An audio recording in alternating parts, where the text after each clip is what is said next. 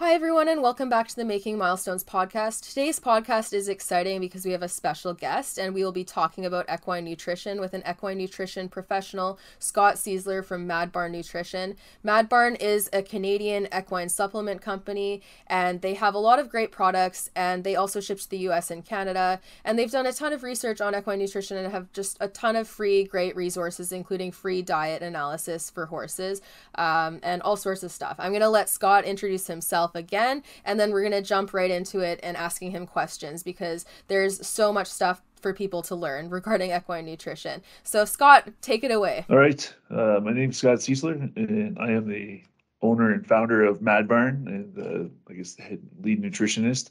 Although these days it doesn't seem like I do as much nutrition work as I used to, as we have a whole team of nutritionists now who do the vast majority of the nutrition work. I started MadBarn 7 years ago now, really as a way to dive into research that I wanted to do in relation to horses. So I didn't want to have to be handcuffed by asking for dollars from companies or from government agencies to do some of the fundamental research I think is so necessary in the horse industry, particularly as it relates to nutrition, obviously. And so this gave me the avenue to do that. And the premise behind MadBarn really was that provide products that every horse owner essentially needs. Don't be selling a bunch of stuff that they don't need. And then if we provide tremendous value and great service, hope was obviously people would purchase our products, and then we could use the money from that to drive some of our research, which is now the fundamental research I was speaking about is now finally getting off the ground. Well, I guess it's 7 years later, but in earnest, it's really getting going now. So it's quite exciting now. We have a whole team of nutritionists. It started out, it was just me, and the first employee came on about 6 or 8 months later, and now we're a team of over, I think, around 25. It is, and like I said, about just under 10 full-time nutritionists, basically formulating diets for customers, which is the other part of our mandate is ensuring that people feed their horses a balanced diet, that the horses are getting exactly what they need and nothing extra or not a lot extra. And Perfect. providing the best we can for the horses. That sounds really great. Like I love your company because you have so many convenient options for easy, quick shipping, and the prices are great. With regards to like the research, I know you're doing a program through Guelph, I think it was, for the research stuff. What if you don't mind talking about it, what stuff are you kind of jump starting as the first few things that you want to pursue more information on? So I mean, there's always the the testing products, or I guess products are the research where you're like, okay, what does this compound do in the horse? And those are great. Those are great research projects, and we do partake in those. What I really want to do is create a mechanistic dynamic model of, the horse, essentially the physiology, things like being able to predict intake. Right now, just to give you an example of what that really means, we use the body weight of a horse to predict their intake. Like I'm sure most of your listeners will be familiar with, we feed, horse will eat 2% of its body weight. Yeah. And that's certainly a correlation that we have, but that is not what regulates feed intake. There's feedback loops based on the physical characteristics of the feed, the chemical characteristics of the feed, and what you can do with mathematical models is start to define all of that. And really, we use this in all other agricultural species, but we don't use it in horses up till now. There was one attempt, or I shouldn't say attempt, there was one model built, but really nothing else is out there now. And to be able to describe something mathematically means that you really have a more fundamental understanding. And the great thing about that is then if you have this foundation where you've described all the different processes, whether it be intake, nutrient uptake, whether it's minerals, site of digestion for carbohydrates, protein, which we kind of overlook in terms of where it gets digested and the impact it may have in not in the small intestine, but in the hind gut when it hits there. And these types of things, you have this model, and it allows us, without necessarily doing big research projects, to predict the outcomes of different feeding programs. And it also, what it really does is directs research programs to where the big holes are, where there's a real lack of understanding. Because if we can't describe it mathematically, it means we don't really understand.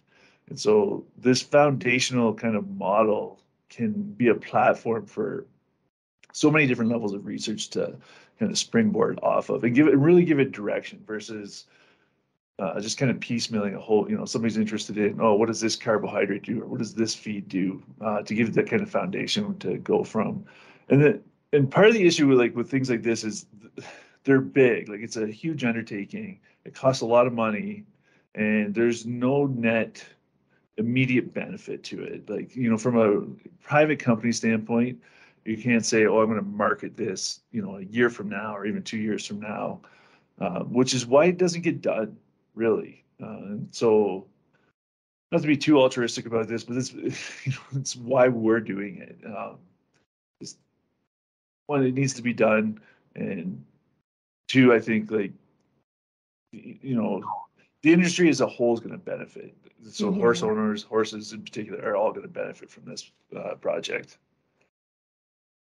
That sounds really awesome. I'm glad I think in recent years there's been so many more research studies coming out on horses, because before it was harder to find a lot of information that's readily available to the average person. So the more companies contribute to that, the better it is. And that's really exciting that you guys have so many cool things in the works.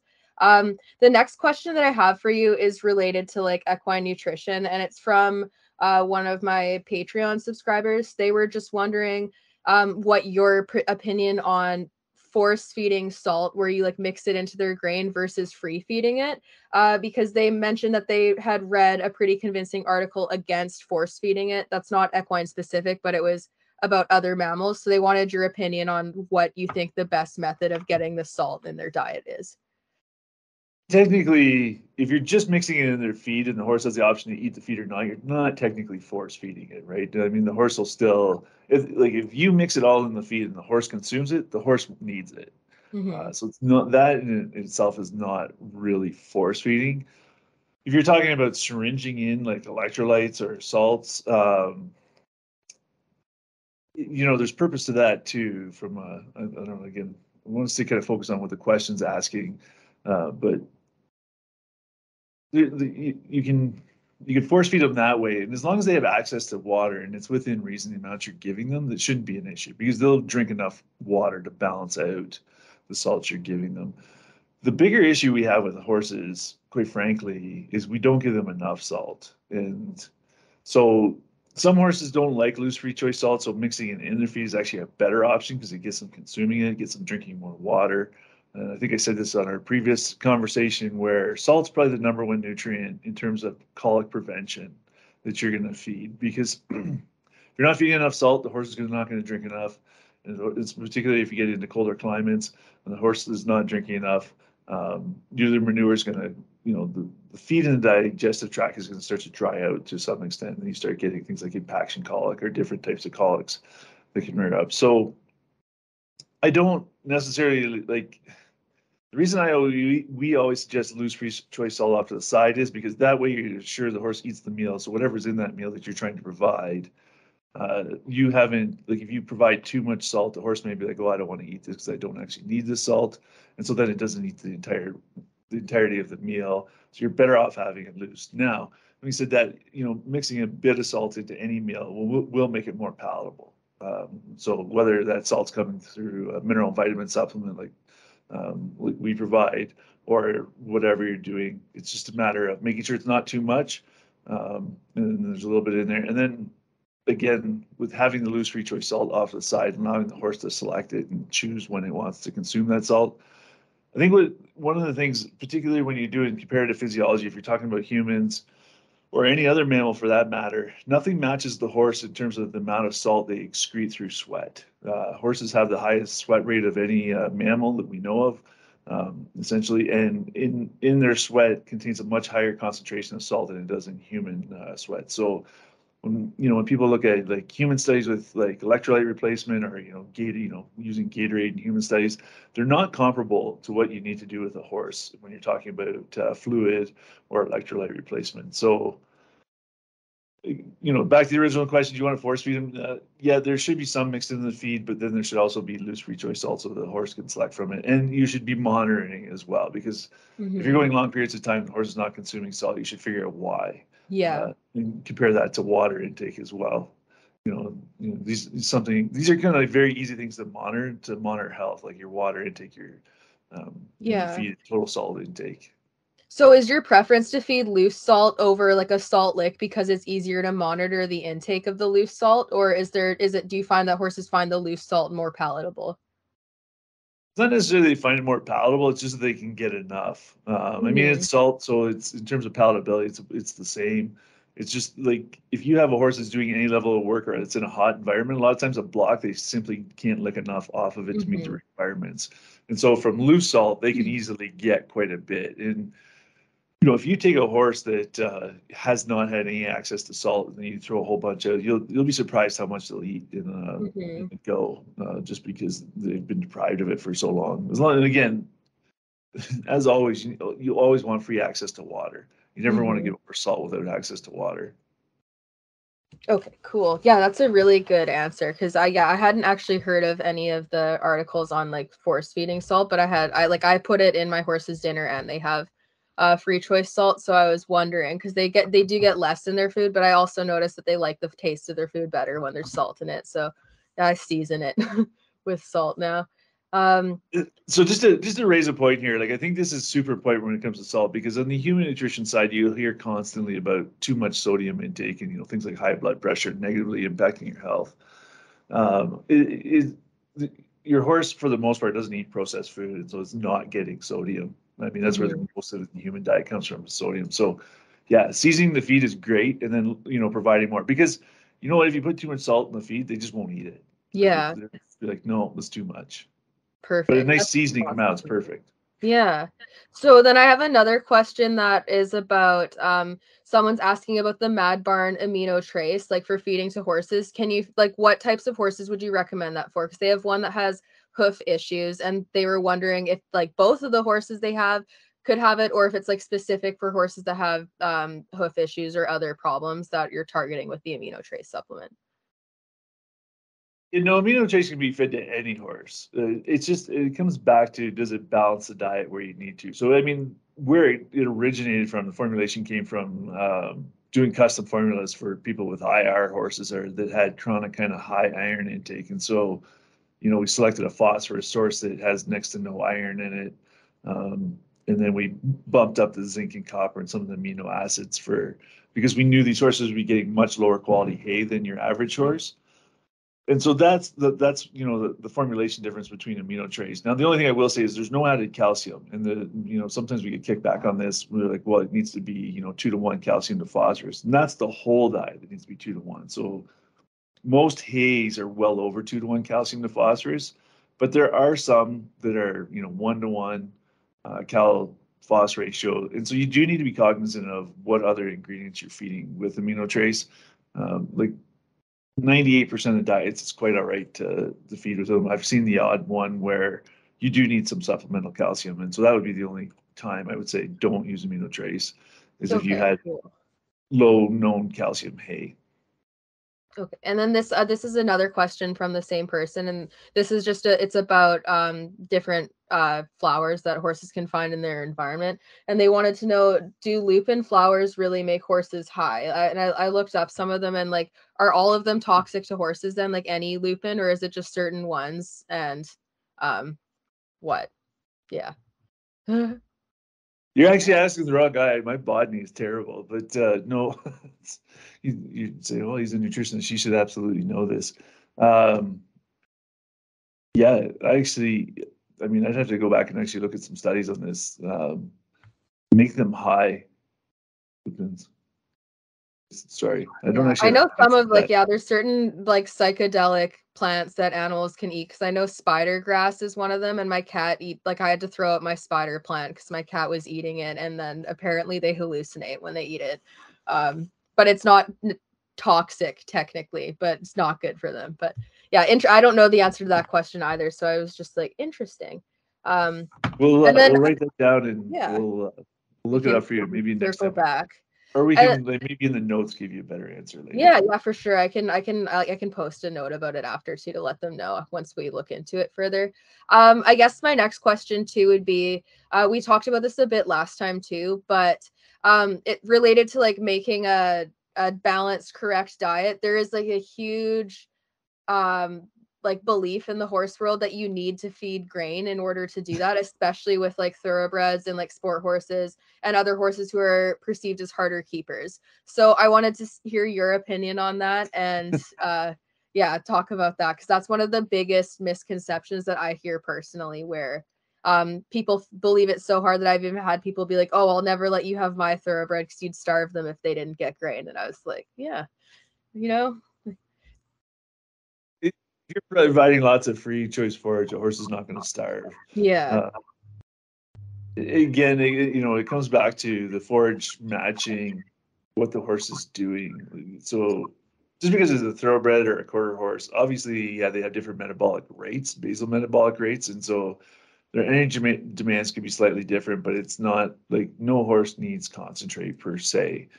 If you take good quality fresh pasture, I mean, it has more energy than oats does. I mean, so ponies will just explode on like fresh pasture, right? They'll turn into, and a thoroughbred will maintain itself quite happily on pasture. So it's just a matter of matching your forage source to what the horse is doing, and it's just natural metabolic rate. Now, like, if you take a horse off the track that's been getting gallons of grain a day, you're gonna have to change the diet slowly. Like you can't just expect to be like, we're gonna just stop this diet the horse was getting previously and change it to like just nothing but forage. Like you want to taper that down. Now, unfortunately, that doesn't always happen because the horses change hands and people don't know what was getting fed before. But ideally, it would be a very tapering situation, allowing the hindgut to adjust to the changes. And the other thing is being patient when making dietary changes. But there's no issue maintaining horses without, I guess, grain or concentrate. There's lots of soluble fiber sources out there. They're very high in energy. And then there's always fat you can add to the diet, which will always boost up the energy, which is the way we tend to go. There are scenarios where you're like, okay, well, a little bit of grain's okay, like oats or something, a bit of starch. Like if you're 100-mile endurance horse, like you may want to boost a little bit in there, but for the most part, not. There's no need. There's good studies even on standardbred racehorses, which we consider like very heavy exercise, keeping them on 100% forage diets at full racing training, and the horse is doing just fine. No loss of productivity at all. That's so cool. Then I guess my next question relating to the forage would be like between like for feeding like soaked forage options in addition to regular hay. So like for example, like with feeding your supplements, I mix it into like beet pulp or soaked alfalfa or Timothy cubes. Between those options, which would you say has like the highest source of energy? That would be the best to kind of add into the diet if the horse needs more calories or more energy for their job. Beet pulp is going to be about the highest source of energy from fiber you can get that's readily available. It's close to basically feeding oats in terms of what the horse will derive in terms of energy from it. So like to the previous point, there's really no need for grains because if you do need to boost the energy, you add some beet pulp, and this is often what our recommendations go is add beet pulp, add a bit of flax, ground flax, and then if the energy requirements are still not being met, then start adding fat slash oil, like oil, fat's the same thing, right? Mhm. Starting to add it to the diet to meet their caloric needs. Perfect. That's yeah, really good to know. I guess like I think a lot of people just underestimate the amount of energy horses can get from fiber because it's been especially like growing up in like the English world and with sport horses like Arabians and thoroughbreds, it gets so drilled into your head that they like need to have grain that if they don't have grain, they're gonna like suffer and not be able to do their jobs. But yeah, it's one of those things that as like when I stopped feeding it, my horses have never been easier keepers now that they're off grain versus on it. They like couldn't hold it. What it seemed like they couldn't hold their weight. Now they're much more stable. So it's been a really cool process to kind of make that adjustment and see the difference it makes. I think where some people's perception gets skewed a little bit in terms of like, oh, they have to have grain, is a lot of times they're not being fed enough forage, right? Like if somebody drops 2 to 3 flakes in the hay at night, say at even 6 or 7 p.m., and they come in the morning early, and it's all gone. But they're like, well, so that's enough. But it should have been like 2 to 3 times that. And then the other, especially in boarding barns, you find a lot of, well, we don't want any wasted hay. And so they don't, Yeah. when they come to clean the stalls, they want all the hay gone, which again, can lead to issues because if they're running out of hay for long periods of time, then you get, there's other stressors that start to kick in. Like it's not, then you're starting to move away from just pure nutrition, right? Like if the horse is without forage for a long time and they start, chewing on boards, developing stereotypies, just generally stressing, well, their metabolic rate or energy requirement's going to go up, and they're not going to do as well. Like anybody under stress, even if you're meeting their caloric needs, doesn't look as well as somebody who's more relaxed. And then, it's the same for horses. So again, it's the combination of meeting their nutritional needs, but also, meeting their psychological needs. And that really comes from forage and being able to eat for the majority of the day. Yeah, that's awesome. And I agree with most boarding barns. Very few of them that I have heard of personally actually feed free choice hay. They'll do like per flake feeding. And usually it's only like 6 flakes a day, especially with the hay shortages. I think people are getting even more stingy on forage, unfortunately. But yeah, I would agree with that as well, with the hay thing. I see that a lot, like as a trainer, and it's one of the biggest causes of behavioral issues that I've personally been exposed to. And it's frustrating because you can't really train your way out of a horse being starving from not having enough hay and like having a sore stomach because of it. But then when they're feeding enough grain, they don't see it as an issue because the horse isn't losing weight, but they're still like hungry. And yeah, that's one of the biggest misconceptions I think I see as a trainer. I make the analogy of it'd be the equivalent of like feeding us, but just with bacon and butter essentially. It wouldn't take very much to meet your total caloric needs, right? But you would be hungry all the time, because you just be eating such energy dense food. And the horse was really built not to eat energy dense food at all. It was, it's built to survive on actually very poor quality fodder as long as they have access to it a lot, and to the ability to consume a lot of it. And then as owners, we just need to make adjustments, selecting basically the forages that meet their needs for what we're trying to do with them. Mm-hmm. Then regarding forage, I had another question that's kind of really like horses as foraging animals. I know in like a natural situation, if you had grass pasture and stuff, they'd be able to eat like lots of different types of plants, and different types of grasses and whatnot. So what's your opinion like with hays? Like, do you think that people should be giving them different types of hay so they can kind of forage on different types of things, or setting up I'm trying to make an herb garden for my horses, for example, more as like an enrichment activity than for like specific nutrition, but just to give them some other things to kind of investigate and taste. Do you like, is that something that's important for nutrition or like welfare or like general like mental health for the horse, or is it less important? Well, I think like anything, like a little bit of variety. So this, you're getting into areas that aren't well studied in horses, and so now you're using, essentially logic to say, well, this makes sense. If we give the horse a little more variety, obviously the nutrient composition of these plants are very different depending on what the plant is and the species, and so now the horse can go, and the taste too, right? The taste is going to vary a lot because even when you talk about hays, when you go from Timothy to Orchard to say brome grass, they're different. But not as different as when you get into the realm of like completely different species of plants and even weeds, right? Like dandelions and things like Mm-hmm. that. Horses will eat. There's nothing actually nutritionally, from a nutrition standpoint, there's nothing wrong with dandelions.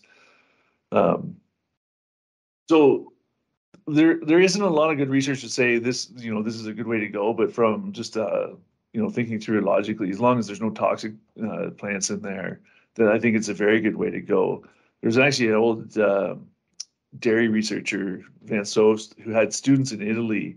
They were trying to figure out why the butter tasted so good at this one region and how it had this very distinct flavor in the butter. And so he basically had students just sit and watch the cows browse all afternoon. So, some in the southern part of Italy, it must have been a tough job for the students to sit Yeah. there in their chairs and like monitor what these cows were eating. But it was interesting. They learned a lot observing just what the cows would do. These cows would specifically select plants that were very high in acetylsalic acid, which was aspirin, right before they would lay down and go ruminate. And so, it's a hard thing to prove, but you try to make the point of, well, it probably, provides some uh, pain relief. Not that they're in pain, but some relief or by consuming plants high in acetylsalic acid while they're trying to lay down and ruminate. And then they would also select these really, really spicy plants, which was actually what imparted the flavor into the butter. And that's what they eventually found out was some of the compounds in these very specific plants that were uh, specific to the region these cattle were in was what was imparting all this flavor into the butter. So animals will definitely go select different things, and they're just like people. They have preferences. There's some things they do like, some things they don't like. So giving them more variety I think, is a great option. And you see more and more of this. People are doing fun experiments with planting different types of pastures to do exactly what you were talking about. Planting a herb garden or Mhm. different things for the horse to select through. And there's absolutely nothing wrong with that. It's from a balancing standpoint, it gets a little more difficult because you have a wide variety of plants now that may have very, very different nutritional makeup, which, I mean, it's already hard enough to predict like what a horse is consuming from pasture when you're doing nutritional balancing. It's going to get even harder when you introduce even more species. But ultimately, you're still going to need some level of supplementation in terms of just meeting mineral requirements, even with a different variety pack in your pastures. Cool. That's really informative. And this is still pertaining to hay because I have a lot of hay based questions since it's the majority of the diet. So there's so many different types of hay on the market, and like I fed Timothy, I fed orchard grass. Right now I'm feeding local hay, but like everyone is selling out of our local hay here. So Yeah. we like our local mixes is just they're lower quality, like really stocky. And the reason why I went off Timothy is because my youngster was getting bad diarrhea when he was on Timothy in specific. And it was like I took him on and off of it a couple times to see if what was inciting the diarrhea, and it seemed to be Timothy. So and it was a lower sugar Timothy too, and it was one that he has eaten before and not had diarrhea, but then for whatever reason, this past year's cut, he didn't agree with him. So for something like that, like what would you say? Like when horses have like loose stool, is it typically like can they I guess just not agree with a certain type of hay, or is it usually due to like mineral imbalances or getting too much of something? Yeah, this is a great question. It could be a lot. It could be all those things. I mean, there's entire Facebook pages dedicated to like horses with diarrhea or free fecal water syndrome. And certainly, like when you talk about really stocky, low quality Timothy, like there does seem to be some evidence that predisposes some horses to getting diarrhea. And then not 100% sure why, but I think part of it is actually we've almost gone the inverse of, or the opposite of what we've been trying to avoid for so long when we talked about starch overload in the hindgut and all these, acidosis in the hindgut. Well, you can also starve the bacteria in the hindgut, right? Like if there's just not enough fermentable material there for them, you essentially starve those bacteria where just even throwing a bit of fermentable goods in there, whether it be like, alfalfa cubes or some beet pulp, sometimes can, be enough to offset it. And then I think there's also just the physical nature. It gets so stemmy, particularly with some of the really fine, like Timothy has the fine stems that they can get quite physically hard probably for the horse in the hind gut as well, even though, they do a good job chewing it. But you do see with like certainly higher incidence of free fecal water syndrome and when you get into some really low quality haze, particularly the more stemmy type haze like Timothy. And so in those cases, it's probably best just to find a little higher quality or different type of Okay, hay. that's interesting because I thought that the more fibrous it would be, it would help keep their poos together. But that makes sense that like yeah, because that like he's been on nicer hay before too, and he's been okay on it. But then the last few Timothys that we've gotten, even the nice like fine stuff, it's not hit the same. So I'll keep experimenting because the local he never gets diarrhea on, so it's weird because it's just yeah Timothy, and he also eats alfalfa too, and it doesn't seem to bother him at all. So it's yeah interesting.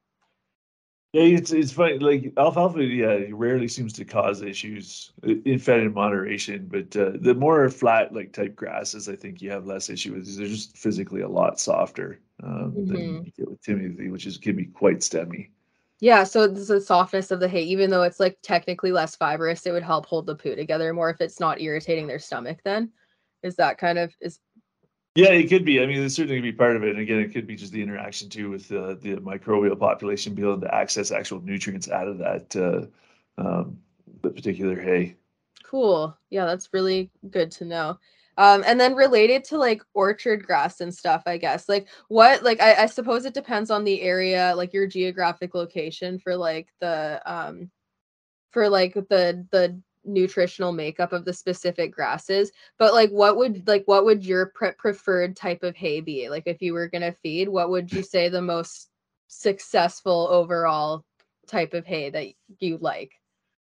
The one that most closely meets the horse's actual needs is the most successful. So I don't think necessarily um, there's one type of hay that wins out over another one. Is there's Kentucky bluegrass, the famous bluegrasses that you get down in Kentucky, which are can be wonderful forages and pasture for horses, versus a really coarse Timothy. Obviously, is not the ideal situation if it gives your horse diarrhea and it's causing issues. So it's more about which one most closely meets your horse's needs. So again, kind of going through, and they talk about this a lot, the calculation of, my horse needs to eat 12 hours a day. So if that means it's going to eat 10 to 12 kilos of this hay, where does that land from an energy and a protein standpoint when I feed this hay? Now, if it was pure alfalfa, it'd be way too much protein and way too much energy for almost all horses. So you're like, well, that's not an ideal situation. If it was pure Timothy that was harvested at the end of August in Ontario or even BC, first cut, that's probably not an ideal forage for almost any horse either because it would be so low in protein and so low in energy and be so fibrous that that's not an ideal situation. But when it comes to speciation or different species of, again, it's just about matching what the horse actually needs. And so generally mixes are nice, right? Because Hmm. you get a little bit of variety mixed in there with some, not just, well, there really are no pure stands of Timothy. I mean, there's usually grasses mixed in with them or other grasses. But blends are usually the best way to go. And then it Cool. comes down to agronomics too, right? Like what grows best in your region?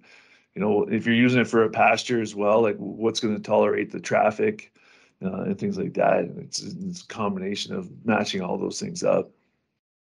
That's really neat. So then I guess the other question too would be like for forage, you don't really want to cut forage out of the diet where they're not eating for extended periods of time. So for people who have horses that are fat, and get fat off of low quality hay, other than like slow feed nets and like grazing muzzles and whatnot, is there anything else you'd suggest? Or would it just kind of be exercise and upping the amount of calories that they're burning if you can't reduce the hay without fasting them? Yeah, I mean, it's okay to like if you have the ability to feed more frequently, you can let them go without forage for a couple hours, up to we kind of say like four is the max without forage, like particularly because again, because it's a balancing act of if the horse is overweight and has become laminitic, if you keep feeding it, overfeeding it, well, you got to balance that with being without forage for a little bit is probably still a better option than having that, the laminitic outcome. And so and then there's options too, like straw. Like you can blend straw into your slow feeder net. So if your hay is a little too high quality, cut the hay amount down and blend in a little bit of chopped straw. There's a few companies around now that are chopping. They're selling it as bedding, but Oh you can yeah. use it Yeah, as a like the feed. Simply straw and stuff. Like Yeah, those. like the nice thing is they've chopped it. It's dust extracted usually, so it's you don't want it too fine. You just want to make sure it's not too fine. That can cause problems too. But most of it's relatively good to feed. And that makes a nice alternative, right? Like if your hay's a little too high quality, you don't have another option. You need to really keep feed in front of them all the time. And then, as you mentioned, exercise is always, always is getting the amount of exercise in the horse is a great way to compensate as well. And there's a lot of other benefits to it as well, particularly when you talk about insulin resistance and things like that. Exercise is just going to make the horse more insulin sensitive no matter what. And so any level of improving or increasing the amount of exercise the horse is doing is going to be beneficial for the health. And honestly, it's it's usually beneficial for the owner too. Yeah, that's awesome. And this is still regarding hay because I found this out recently. In like where I live in Canada specifically, despite how wet it is here, feeding haylage is like a big no-no here. But I heard that in like the UK and Ireland that they feed haylage because they can't get enough of like a dry season to have consistently dry hay. Is there like a safe way to do that, or is the risk of botulism always going to be there, regardless? Yeah, I mean, it's always going to be there. Sure, there's going to be a risk of botulism. There are vaccines you can give. I mean, you really need, like, if you were going to feed haylage and you knew the person harvesting it, you just basically you want them to cut it a little higher, get it up off the ground a little bit, because that's main, picking up dead animals is how you're going to get the botulism into it. So as long as you can avoid that, it's perfectly fine to feed.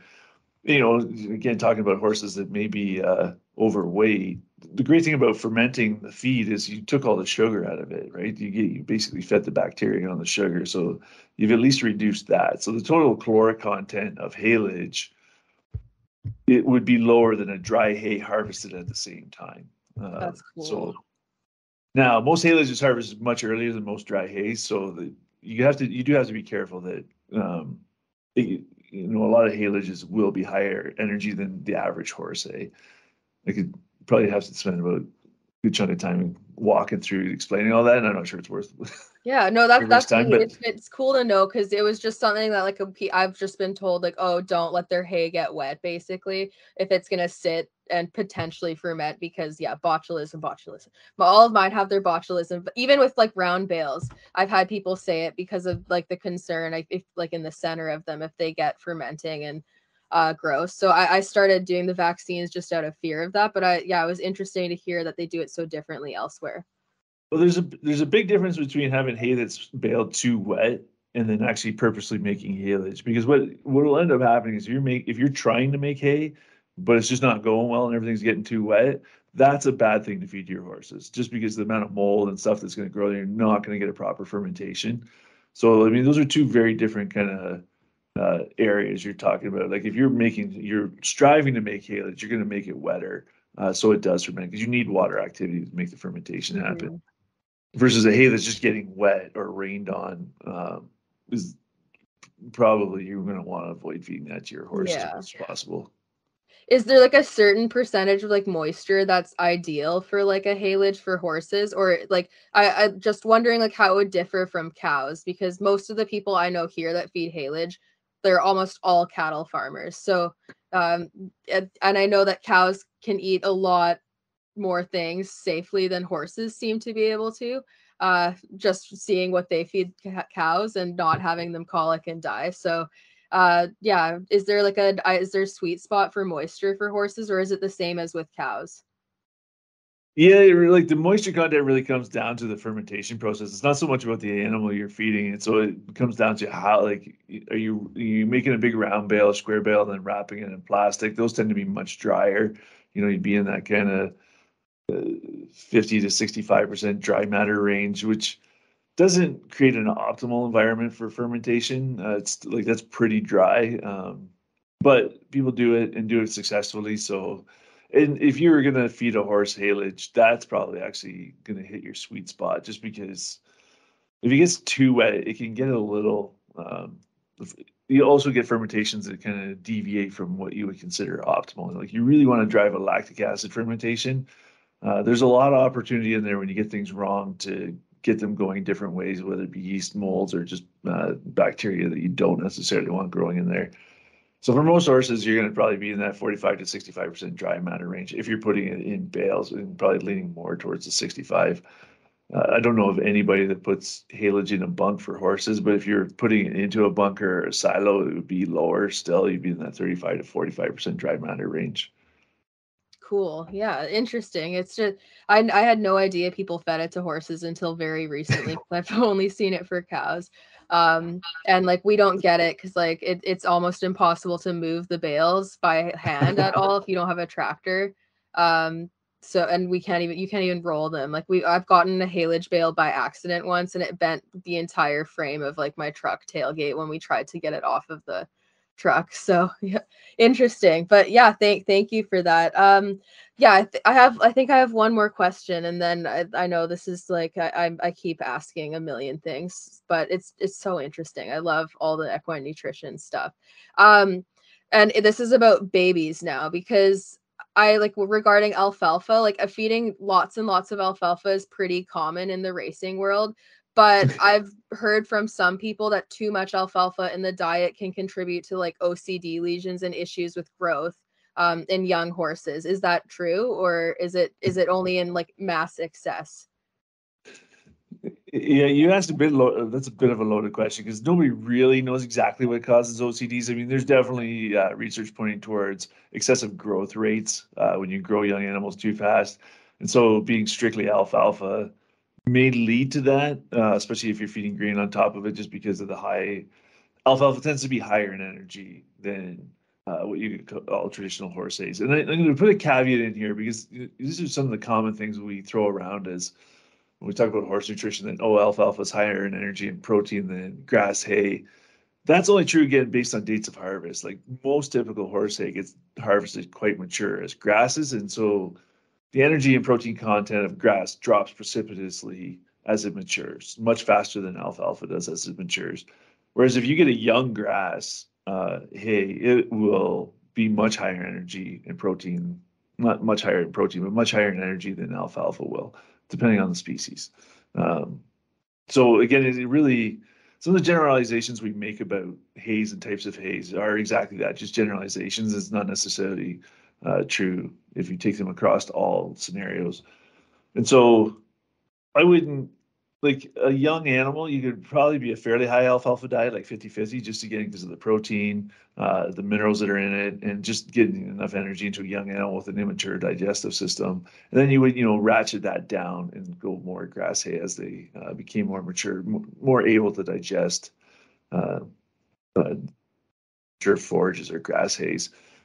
But I don't know if there's any strong evidence saying if you feed 100% alfalfa that contributes to OCDs. But again, I think one of the major contributors to OCDs is just too high growth rates, having animals too heavy, Yeah. and not enough mineral nutrition in young animals. Cool. Yeah, that's really good to know. I lied. I have one more question. This is about Yeah, that's okay. pasture, because you mentioned like the growth rate of the grass. So for horses, if you're using grass pasture, is there like an ideal like length of grass or time in the year that you should be putting them out so that you're not throwing them out on like really young, high sugar grass? Or how do you kind of just gauge that by looking at it?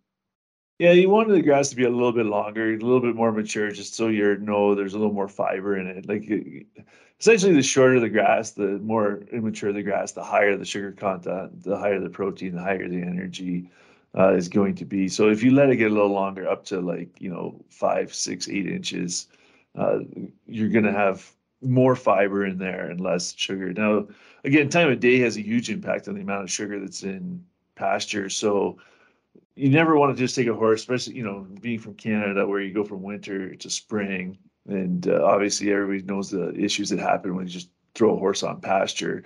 You want to introduce it slowly, and you want to start in the morning, right? Because it hasn't basically the plant's used up a lot of the sugars overnight, and it hasn't started photosynthesis yet. So let the horse graze for a couple hours in the morning, and just slowly increase the amount of time.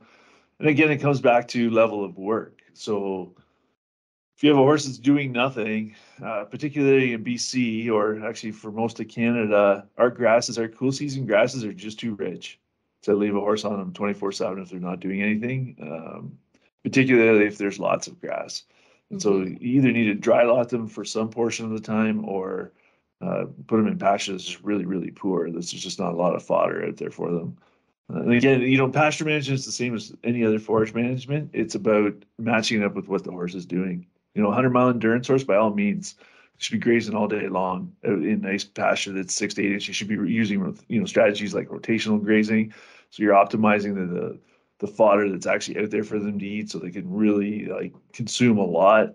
A horse with insulin resistance, you're really going to probably be to the point of very limited pasture access, and so it's a spectrum. And then again, to answer your question, you definitely want at least like a good 4 inches of growth in there.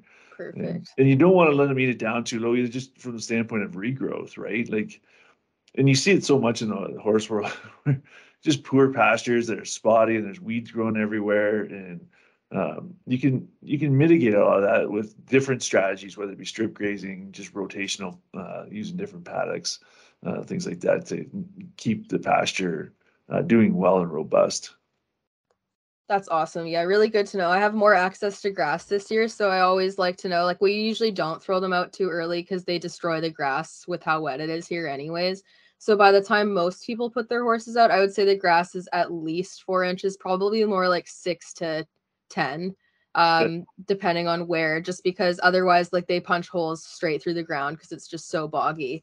Um, but yeah, like and the morning versus night difference in sugar is also important for like when people choose to leave horses out. Because I know some people do nighttime turnout to not have horses sun bleached, but then if they're eating way more sugar because they're out overnight, that's less ideal. So that's really good to know. No, yeah. Again, the horse is exercising enough, they can tolerate it, right? And then particularly if it's late at night where you're starting to get some, it takes quite a bit. It's not past midnight by the time the sugars really start to drop off. But yeah, again, you don't want to be doing that if your horse is doing nothing. You're Yeah. just putting them out there predisposing to the high levels of sugar intake all the time. Cool. Yeah, no, that's really good to know. That gives people lots of things to think about. So yeah, thank you again for fielding so many questions because there were lots. But yeah, there's always going to be tons because nutrition is honestly one of the things I get asked about the most, and I think the learning curve for it is pretty steep, especially since most horse people board their horses and you don't really get taught at least in my experience when I was boarding, people didn't really take the initiative to tell you why they put your horse on the food that they're feeding, and it's kind of you're kind of just at the mercy of like your trainer or your barn owner telling you what to do even if they themselves don't know what they're doing. So it's hard, it's a hard thing to kind of pick up, and that's why I like MadBarn so much, because you guys put out so much free information for people to learn about like what is such a staple in horse ownership. Yeah, and I mean, we provide free diet evaluations. So again, if you're ever unsure, just in the model's free, like we will input the data so you can look at it yourself. And yeah, if you're ever unsure, it's best. Well, you should always do diet evaluations for your horse. I mean, this is the one thing that, and I think part of what happens with we almost love pet food, like dogs and cats and horses kind of all together, and how we care for them nutritionally. And you go buy dog food and everything's in that bag, right? But when you're with your horse, it's the majority of its diet is forage, and you have no idea what's in it. And so you do need help balancing that out. Yeah, for sure. So sorry, one more question about testing the forages, I guess. I know how you test hay, that people have those like cone things that they insert like right into the middle of the bale to pull out like Yeah. the center of it. But for if you wanted to like test a grass pasture, would you just like pull up some grass by the root and send that in, or how does that work? Like, I No, just well, what you want to do is actually clip it. The idea, you don't actually, well, your horses will pull it up by the root, especially if it's really good, it's bare. But ideally, what you want to do is just clip it with scissors. So okay. you take quadrants, like basically take a square, and then clip with a pair of scissors, put it in the bag, and then just move around to a bunch of spots in the pasture and do that over and over. Now, there is this caveat: if you're going to take pasture clippings, it will start to ferment almost immediately. So particularly a lot of people I find that want to do their pasture want to know what the sugar levels are. Uh, which is fine, but you need to freeze the sample almost immediately. You need to get the lab frozen, or you can dry it yourself, but you need to do it right away because fermentation, like you can see in a Ziploc bag, if you take fresh pasture, put in a Ziploc bag, it'll immediately start getting condensation, and that's the respiration of the bacteria, well, and the plant too, not just the bacteria. But it's still a living species, even though you've cut it. And so it's going to change dramatically over time. So it's like if you really want a representative sample of the carbohydrate fractions in your pasture, you absolutely have to freeze it. Okay, cool. That's good to know. Because yeah, that would be kind of my next thing to test is getting the grass samples. And yeah, I wouldn't have known to freeze them. So that's awesome. Thank you. Yeah, I think that's all I have today for questions, and I'm sure we'll have more if you ever want to do another one of these, because there's people are very, very hungry, pun intended, for equine nutrition knowledge. And yeah, and it truly resolves so many issues. Like there's so many problems that for years I would struggle with my horses that would frustrate me, and it was hard to get accurate help because a lot of people didn't attribute like their hoof issues and like certain behavioral issues or weight issues to being about the diet, especially when they could use like, oh, pull the thoroughbred card. Thoroughbreds are just hard keepers. They just have bad feet, so on and so forth. And it made it harder to learn about stuff that way. So being able to like, yeah, put this information out to the masses, I think is fantastic. So thank you again for that. Yeah, no problem. That's what we're here for. So we're more than happy to answer questions and provide as much good information as we can in life. Yeah, no, that's amazing. Thank you again. And yeah, and for anyone listening, if you want a free diet analysis, you can go to the MadBarn website and put your horse's diet information and get a response back from their nutritionist team regarding your horse's diet analysis. And yeah, it's free. That you heard that right. So check it out if you want that for your horses. I highly recommend it. I've done it, and their supplements are great. My horse's feet look way better. You can see the growth line from when they started their supplements, and how different the health of their hooves are. So highly recommend checking that out, even if just for the diet analysis, so you can look at what your horse is getting and what they may be deficient in. Yeah, so thank you again, Scott, for joining us on the Making Milestones podcast again. Would love to have you back sometime, and we'll probably have lots of questions again in the future because there's no shortage of things to ask about equine nutrition. Hey, you bet. Thanks, Shelby. We'll talk soon. Perfect. Thank you. Thank you all for tuning in on today's podcast. I hope that was interesting and informative. I know it sure was for me. I still have like so many questions that I could have asked, and I could have talked Scott's ear off all day. Definitely would love to have him back on the podcast another time. So if you guys liked this podcast, please share your thoughts and comments on it, so that we can plan this again for the future if you found any of this information informative and exciting. For those of you who are interested in checking out MadBarn products, you can go to their website madbarn.ca for Canadians or madbarn.com for Americans, and they have the free diet analysis as we have mentioned. And also I have a discount code if anyone wants to place an order. You can get a discount on your order if you use my code SDEQUUS, SDEQUUS at checkout. And highly recommend checking out the diet analysis if you haven't done it yet. They have a lot of great products. My horses are on the Omniety and their Amino Trace, and I also have Milo on their Visceral Plus ulcer supplement. So I highly recommend checking them out. As a Canadian, I love the fact that they offer free shipping in Canada. A lot of companies don't do this, and you have to pay an arm and a leg to get products shipped in, especially if it's an American company. Duty and shipping charges to Canada are typically very high. MadBarn kind of solved that problem for me because it's free shipping for orders over $40, delivered right to my door, and super convenient and easy. Like I love having stuff shipped directly from out of Canada because it's just easy. So if you're also a Canadian, I recommend this because we don't get screwed with the shipping costs that can come with ordering from American companies. And for Americans too, they offer free shipping for over $40. So it's the best of both worlds. Win-win. Yeah, anyways, I hope you guys enjoyed this podcast and that it was informative and that you got to take something away from this to further your knowledge of equine nutrition and consider some practices if you decide to change your horse's feed, or if you want to get a diet analysis so that you can look further into what they are actually getting. Or if you don't own a horse, this is still really good information to learn for the future because diet is such a huge part of horse care, and it's one of the most underrated things for people to learn about. So thank you again for tuning in, and I hope you enjoyed this. You guys all know where to find me. You can find me on Instagram at SDEQUUS, same name on TikTok and Twitter. I also have a Patreon channel that you can subscribe to for as little as $1 a month for behind the scenes footage. You can also do some of the higher tiers for free training help and other stuff. And my Patreon is patreon.com/SDEQUUS. And I post some tutorials and some lengthier training clips on there that do not make it to my YouTube channel, along with behind the scenes footage and early access to some podcasts and videos. So I highly recommend checking that out if you haven't yet, if you want to get some more tutorials and behind the scenes stuff. Patreon subscribers also get the chance to submit questions for podcasts like in this case.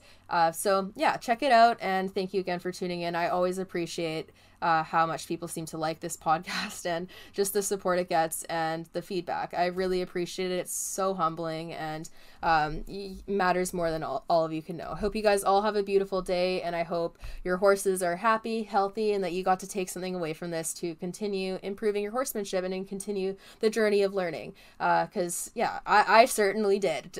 So hopefully you guys did too. Thanks. Have a great day.